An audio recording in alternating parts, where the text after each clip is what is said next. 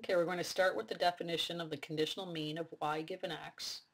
We need to integrate over the support of y, which is x squared to 1, the function y times the conditional distribution of y given x. Now replacing what we know to be the conditional distribution of y given x, we get the integral of y times 1 over 1 minus x squared dy.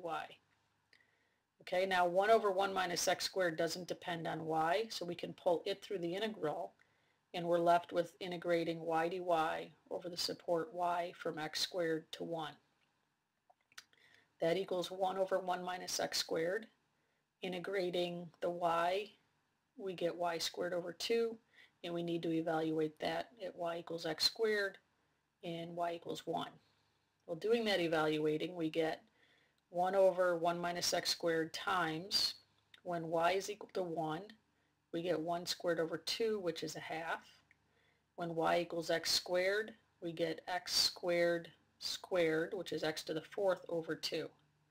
So we have 1 over 1 minus x squared times 1 minus x to the 4th over 2.